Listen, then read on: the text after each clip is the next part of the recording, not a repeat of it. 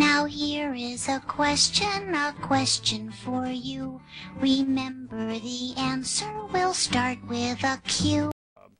But a lot of people shy away from it for fear that somehow they're announcing that they're not handling things well. Okay. Yeah. We'll go to Harry, who's calling us from Pittston. Harry, you're on the air. Go ahead, please. Hello? Hi, you're on the air. Yeah, I'm in kind of a pickle here.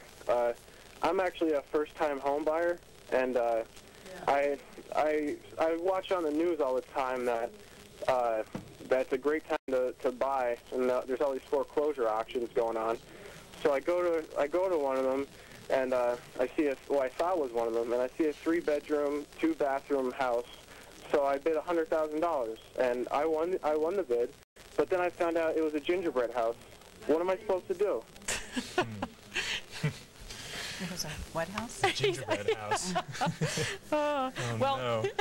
he's bringing up something interesting, though. There are lots of people who go to share, I think, to share sales, and they buy things and they think they're going to be these great properties, only to find out that there are hidden costs in them.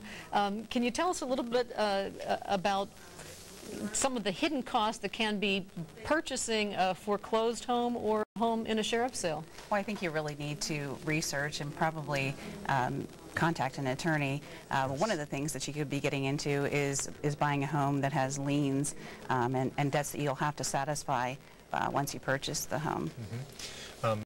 In addition, a problem with foreclosures in many places where they're sold is that there's not the ability to inspect the home before purchasing it, and so you don't know what you're buying, and something that seems like a great price may or may not be that, and to just